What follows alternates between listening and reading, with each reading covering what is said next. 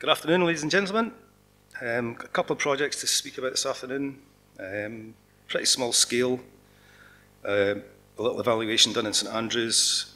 A good example of the sort of work that my smaller units tend to do. And after that, a community excavation in Cooper. So the first one is in the centre of St Andrews. And the location here, you can see Market Street, Church Street over here, South Street to the south. And if you can just make out this red shaded area in the middle, this is the area for the development, construction of a small 2-bedroom, 1-storey house. Surrounded on all sides by buildings, quite a dark little corner, but clearly an important location if you want to get on the property ladder in St Andrews. So we were asked by Fife Council to do a small evaluation, essentially, just in the footprint of the building, which was fairly small, and a little bit of monitoring on some of the drainage works. And so one of the first things we did was look at the early map coverage. Roy's map up here, this is the site here between South Street and Church Street. Over here, the Ordnance Survey First Edition, you can see this red shaded area at the back. And to the bottom, one of these lovely 1 to 500 town plans. You can see the site of the old Market Cross there, the White Melville Fountain over there.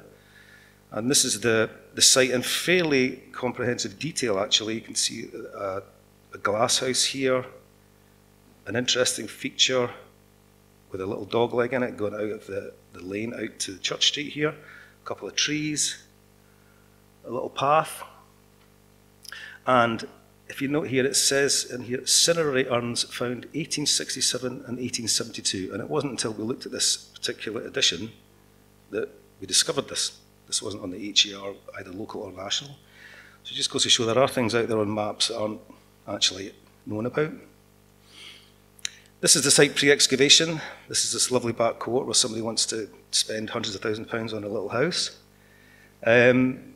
You can see these brick-built structures. These are clearly sort of mid-20th century, these things here. The other thing that we found was you've got this large accumulation of soil in the centre. Now, what we're thinking is that when they built these brick extensions, rather than trying to remove all the soil through the narrow vennel, they've just piled it all in the centre. So that was something that was going to have to be removed under archaeological supervision. So here we see it removed under archaeological supervision. And you can just see down on the bottom side here, the start of a little wall. And take note of this drainage feature over there. Once cleaned up, we seem to have a sandstone gully, which corresponds with the feature on the 1 to 500 plan, which actually exited down the vennel. So, and alongside that, this large wall here. That's just looking from the north back to the wall. Up in the northwest corner, while this was monitored, we had a fairly tight area in which we were actually investigating. But up against this western end, we were supposed to be monitoring the insertion of a drain. The site director, Sophia Black, was told to come back in a couple of days when the work was going to start again. She came back and found that the contractors, a new foreman, had decided to go ahead and dig this drain anyway. This is this guy here looking very sheepish at the back. Once Sophie had cleaned this up, they'd actually laid it directly into a stone basin. Now this was actually our only remit up at this part of the site, was to monitor this drainage. You can see once it's been cleaned up, we've got a lot of burnt material, some sandstone slabs, possible ground surface, and quite a lot of white gritty ware came from around this area. Here's the stone basin all cleaned up. Not sure of the function, but probably a water trough. There was actually, it's not, you can't see it because of the way the slides come in there, but there's actually a hole at the bottom where presumably animals were tied up.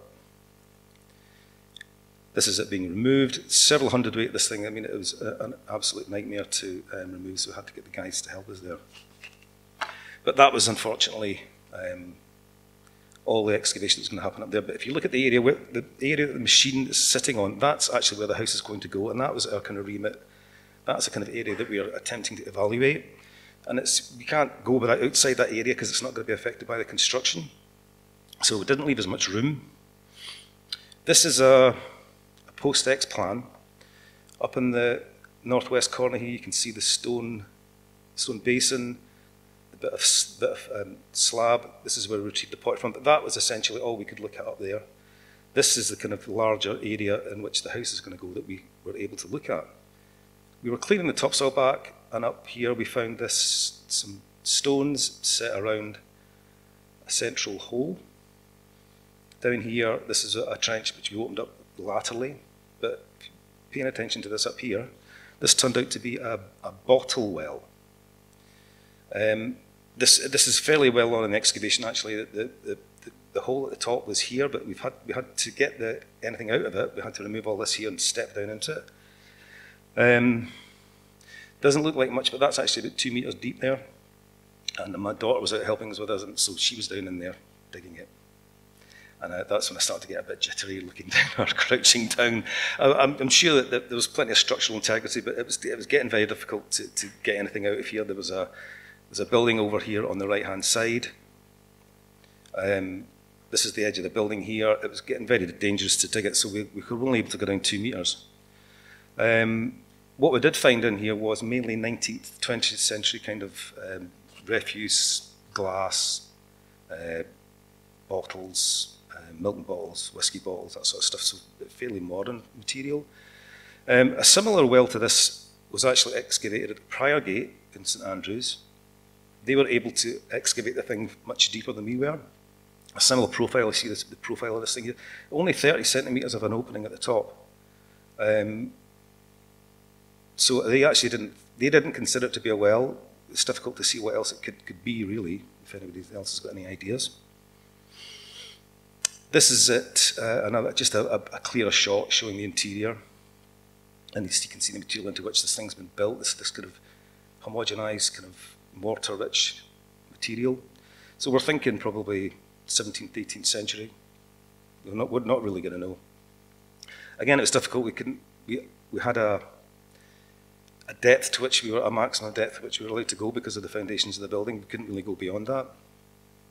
And we were very restricted for space.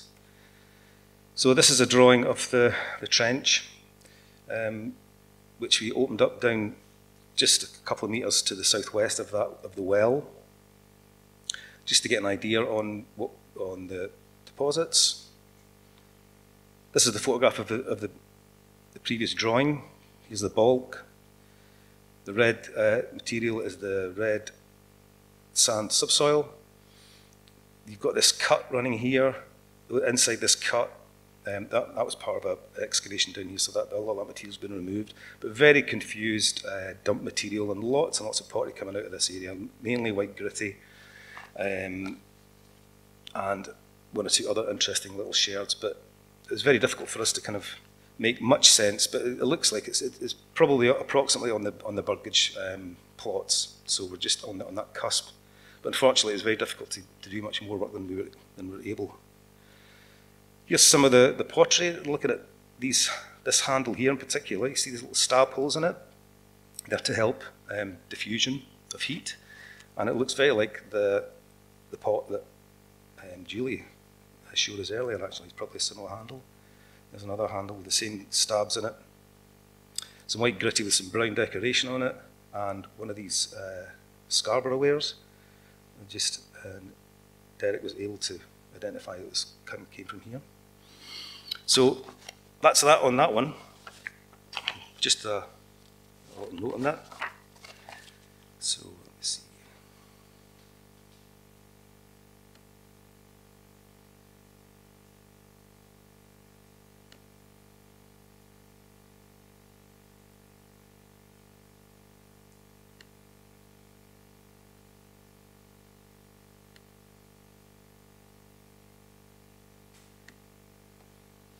Computer says no.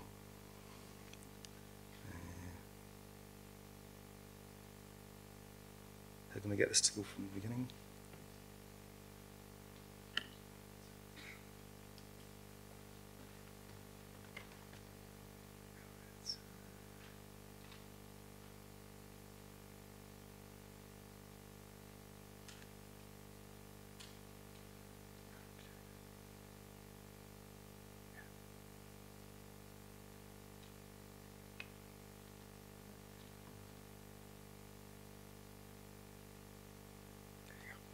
Okay.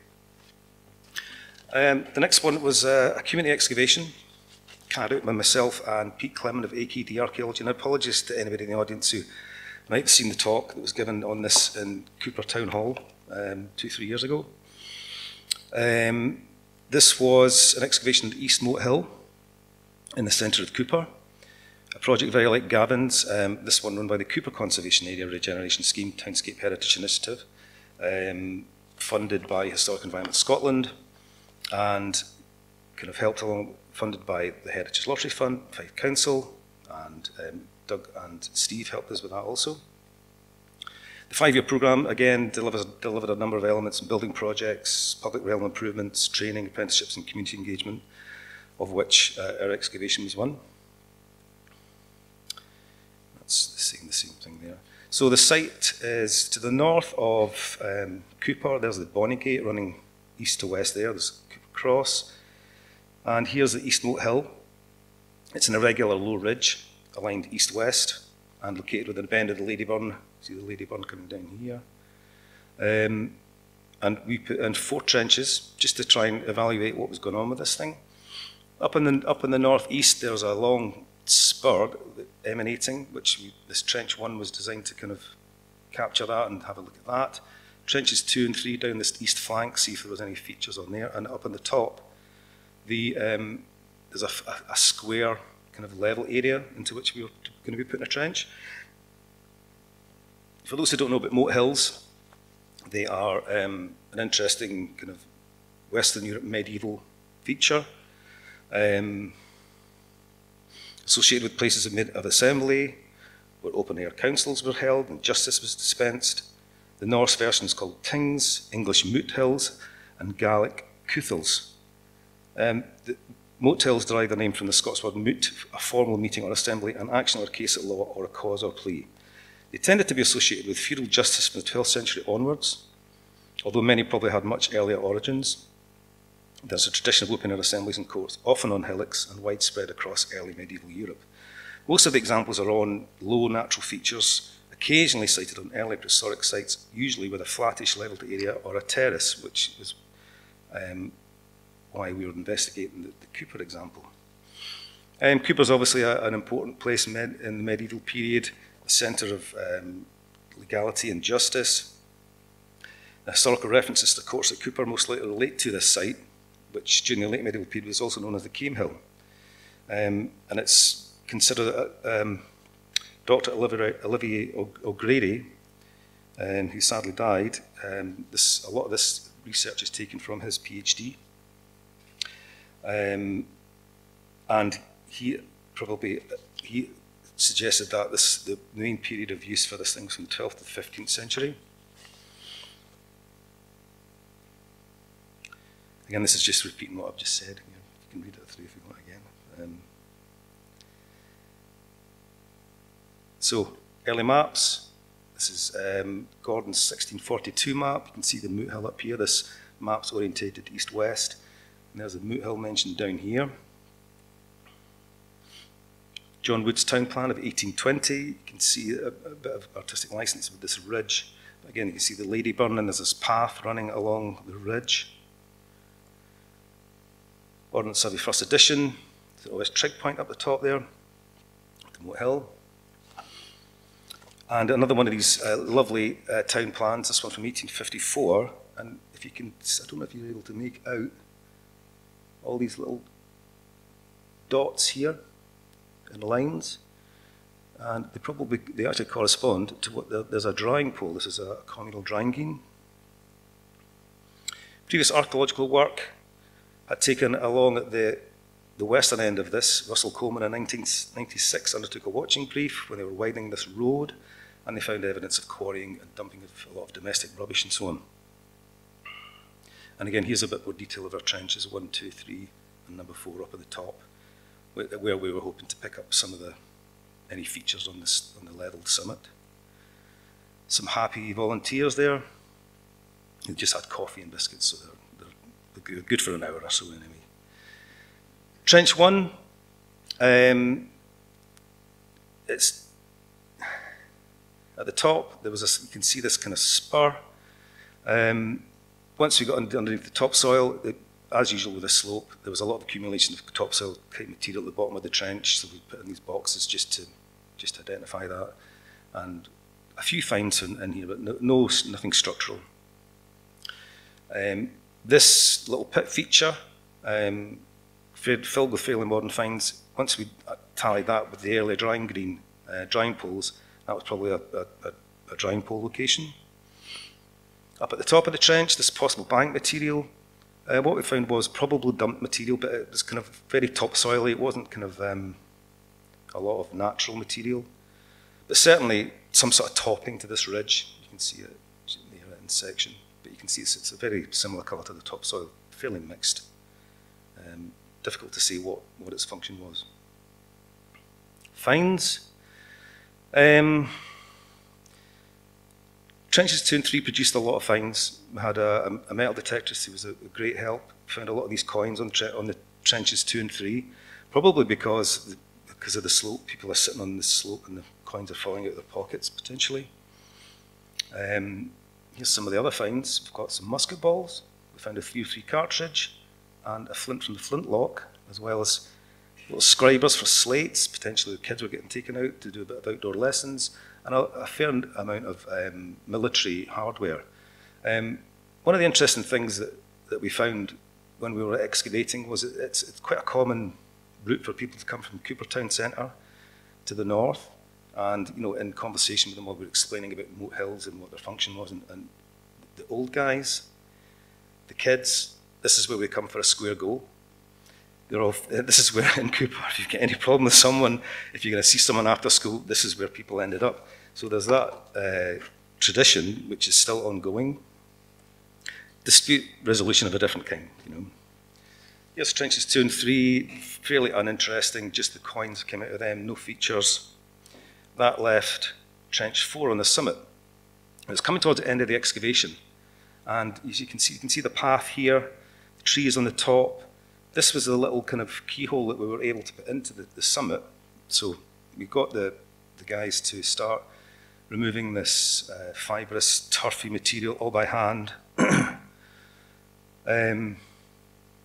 And working on, and it was quite difficult to get this stuff off, and we were really running out of time. We'd left the Saturday morning was supposedly backfilling, but as you can see, we still had, even though we'd excavated a fair bit out, we hadn't actually hit what we were safely happy with was natural subsoil.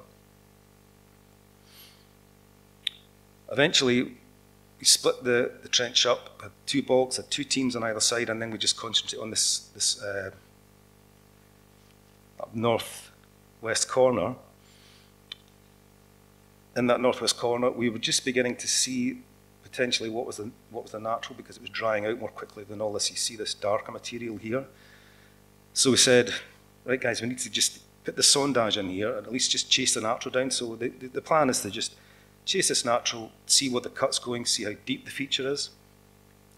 So off they went, started digging down 800 mil, and we started getting little bits of cremated bone. So we got it all cleaned up. We managed to sample some of the cremated bone, some of the material around it, from which we got a pig bone and some cremated bone. It looks, from what we can gather, it looks like this might have been just put in a sack, so it's not within a pot or anything. But certainly, Bronze Age inhumations are known as, just a simple cremation. So, at the base of the pit, well, you talk about keyhole excavation, you can't get much more keyhole than this. This was actually, it was so lucky that we managed to just nick this thing, and on the last day, and also from that, we got a radiocarbon date to 750 BC, 1750 BC, transition from early to middle Bronze Age. And the bone that was recovered was assessed as being from a pig. So, and what else did we find? We found a couple of fragments of metal, tiny fragments. There's a suggestion there might have been bronze rivets for a dagger, and there was also 3 small fragments of chipped stone, or quartz actually. The rock crystal looks like it had been worked with conchoidal features and a bulbar percussion. and the brown smoky quartz had possible evidence for retouch. Regarding the pig, this is actually more common than I knew of, actually. Quite often you get joints of lamb or pig put in with an inhumation. So there's one from Longnidrey, Gairney Bank in Kinross, Cruden in Aberdeenshire. So it's something that's known about. But it was amazing that we actually managed to get that much information from basically a very small sample.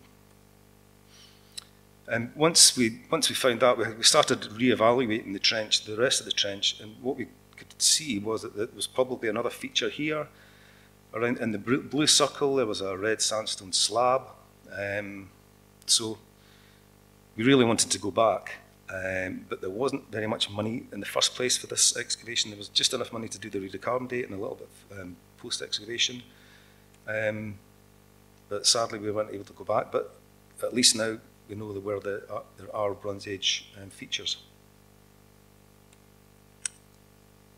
So that demonstrates the medieval role of Cooper's Moat Hill is significant, and also it's fantastic we're able to see that there's prehistoric foundations for the Moat Hill. So that's all good. And it'd be great to go back. We'll see if there's any money for that. Thank you. And thank you for the Wee Kingdom for letting us use their loos.